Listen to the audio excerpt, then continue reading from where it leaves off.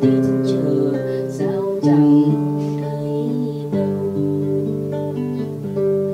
Một mảnh trăng treo suốt cánh thâu, em ơi chẳng đã ngả ngang đầu.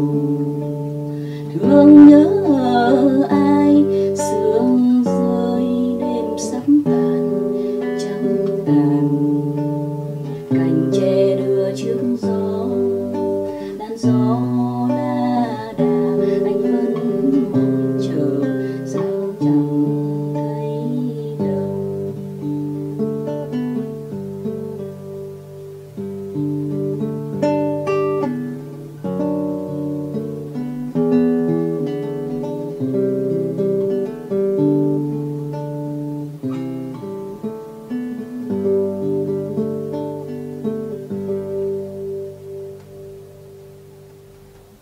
You've listened to a famous Vietnamese folk song, Water Ferns Drift, Clouds Float Far.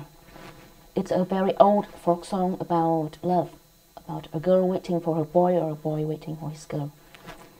I love this folk song because of its beautiful melody and lyrics, which make it comparable to a masterpiece by Franz Schubert, and because it is truly Vietnamese. It's a reflection of the Vietnamese soul, which bonds the people of Vietnam together throughout many centuries of ups and downs, of revolutions and wars. In many parts of the world today, people have begun to talk about the rights of animals and the rights of Mother Nature, when at the same time, in many other parts of the world, countries are still facing with terrorism and the rise of extremism. And also at the same time, in many other parts of the world, like Vietnam, we, the people, are still having to fight for our basic rights to be exercised and to be respected. Right at the moment when I was performing this folk song, a Vietnamese court in our police-dominated communist country had sentenced a 20-year-old student to 6 years in prison and 4 years under house arrest. Also last year, in 2017, the police-dominated court of Vietnam sentenced 2 young women, Thúy Nga and Nguyễn Ngọc Như Quỳnh, to 9 and 10 years in prison just because they had peacefully exercised their criticism of the government.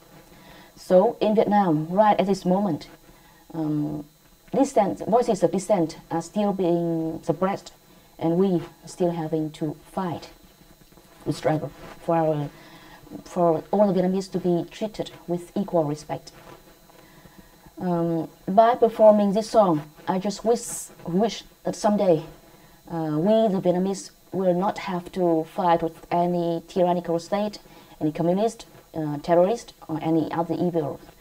I just wish that we could, at the time, we could just play our favorite music, read our favorite books, write our favorite tale and write our favorite stories, nurture our soul, and join with other countries to build a world of tolerance for all.